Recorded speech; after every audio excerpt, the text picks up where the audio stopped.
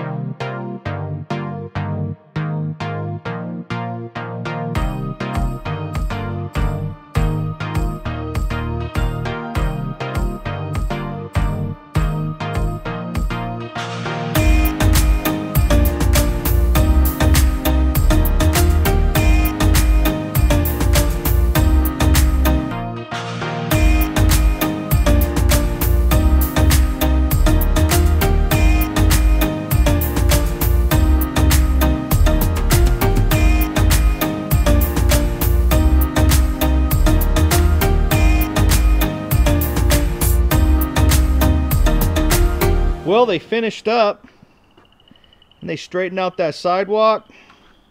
Come down here, they straightened out the lips on this, and they leveled all that back out. That is just crazy.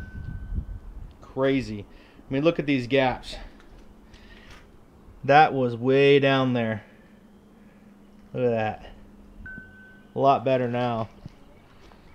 Now they're still not finished with any of this because they have to come back here. They have to grind out more of these cracks, and they're gonna put their special sealant in there that is like crazy strong. When I tested the sample, the guy challenged me to pull the 2 pieces of concrete apart, twisting, pulling, however I could do it. And guys, I couldn't pull this stuff apart. It was crazy, crazy strong, and they warranty that for a very long time as well. And if it fails, they come out here and reapply it. But the foam underneath, not to worry, it's guaranteed for life. So if it sinks, fails, or needs adjustment, they'll come out here for free, no extra charge, with your warranty, and lift your concrete up. So am I satisfied with the work that they did? Yeah, I'm pretty satisfied with it. It took care of the heaving issues I had. It took care of the high spots that my kids, you know, trip over and stuff. It took care of the water running back underneath into the foundation of my house. It hit all those check boxes. If you're a perfectionist, you're not going to be happy with this process. And let me tell you why. Well, as you can see, these spots right here, there's still cracks in the concrete. You're still going to have cracks in the concrete. It's still going to be known that you have busted up concrete. It's not going to be perfect. It's not going to be perfect. I'm sorry. You're still going to have high-low spots. But what they're addressing is the voids in the concrete so it doesn't get any worse, and it saves the foundation on your house or where you're at. So if you're worried about like things shifting more, let me get out of the wind here. So if you're worried about things shifting more, things getting worse, then this is going to be the thing you want to do. If you're doing it for aesthetics, this is not going to be the thing you want to do. If you're doing this to make things look better, it's not for you. It's practical, it's cheap, it's somewhat long-term, and it gets the job done. Am I going to be happy with this? I'm extremely happy with it. Do I plan on replacing this concrete in the near future? I don't. But maybe 10 years from now, I'm probably going to wind up pouring a new drive.